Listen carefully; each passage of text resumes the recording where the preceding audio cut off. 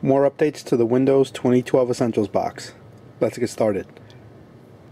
You've seen me upgrade my Windows Home server, and I turned it into a brand new box using some existing parts and a couple of new things. And the intent there was for me to get away from Windows Home Server version 1 and move to Windows Server 2012 Essentials. So I've took care of the hardware part, and then I did go in and load the software, the new software, configured it, and everything was working okay, and connected my PC to it. And one thing that I noticed, though, that was my backups were failing because I was running out of space. And that's sort of understandable because of the way that I configured my storage spaces, and I'll show you that in just a little bit. But what I ended up doing was I ordered an extra 2 terabytes worth of space. This is a Western Digital Red drive. I'm going to be putting this in the server, and then I'm going to be configuring the software to add this to my backup storage pool.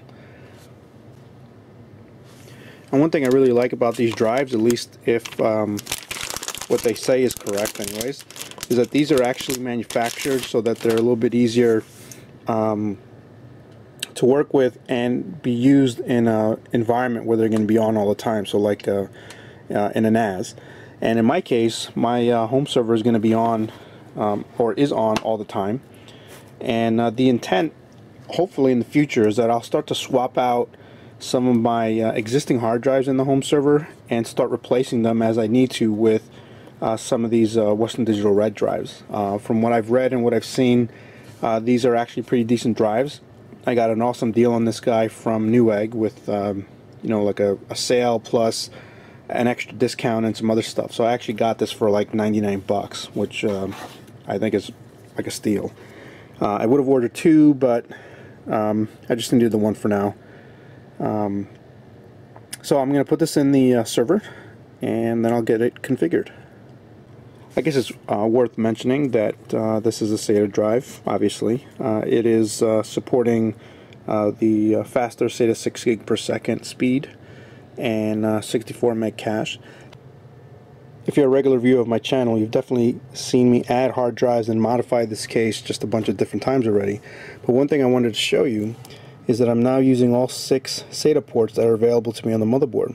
So if I ever want to add more storage, I only have really 2 options. One is to add an expansion card with extra SATA ports, or start swapping out some of these smaller capacity drives that I have here.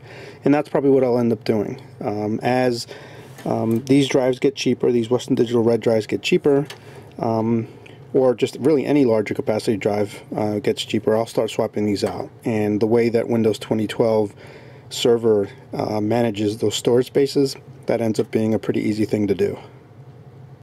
So I'm at my desktop here, and I'm going to hit this alert on the Essentials dashboard, and you'll see that I've got an alert saying that I got a new drive. And under the task, I'm going to hit this format and configure, and then you'll see the 2 terabyte drive right there.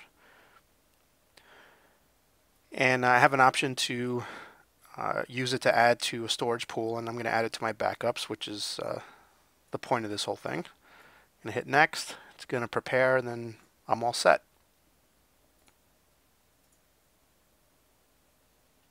Wanted to show you the storage spaces that I set up.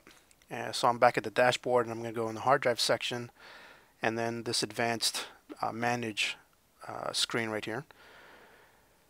And I've got 2 storage pools set up. The second one down here is the one that I'm using for backups, and you can see the 3 hard drives that I have in there, and then that last one, of course, is the 2 terabyte drive that I added.